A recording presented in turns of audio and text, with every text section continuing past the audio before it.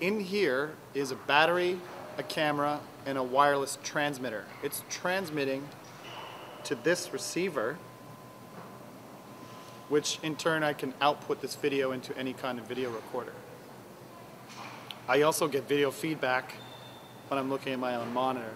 I had an accident with a shotgun. I was 9 years old. I took my grandfather's shotgun out into the field, shot a pile of cow dung, hit it, but I had an accident and damaged the eye. Over the years it got worse and worse until finally about 6 years ago I had the eye removed.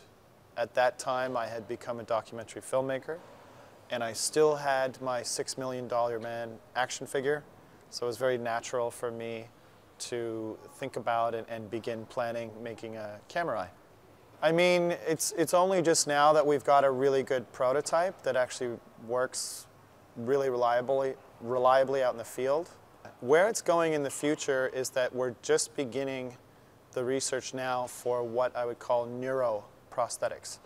For example, a prosthetic arm now, you flex this muscle, the hand opens. You flex that muscle down here, it closes. So that would be kinetic sensors, for example. But the way it's going is you just think, I want to open the arm, and a biomechanical device will do that. I wouldn't mind having a bionic ass, for example. I'm joking, I don't want a bionic ass. I'm happy with my own ass for now.